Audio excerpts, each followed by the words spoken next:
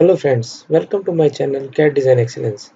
Today we are going to learn how to make chamfer in Autodesk Inventor. Firstly, select a plane and draw a sketch.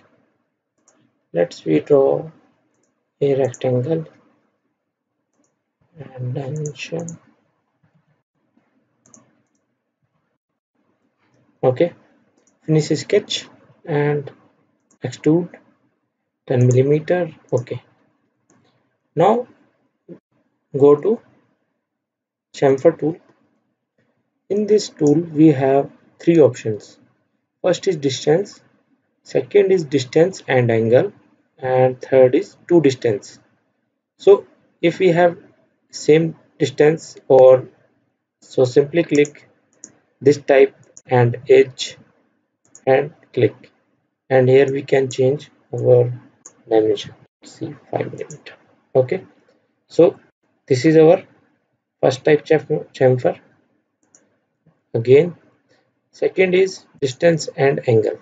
If we have distance and angle, so we use this type of chamfer. Firstly, select a face, now edge, and here we can change the distance or angle.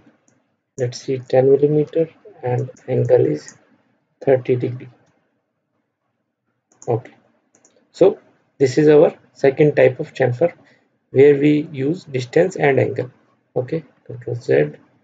Again, last option is distance.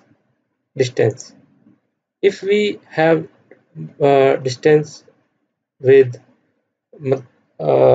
multiple distance, if we have, so we use this type. Okay, select the edge and select the edge and distance 10 millimeter and 5 millimeter.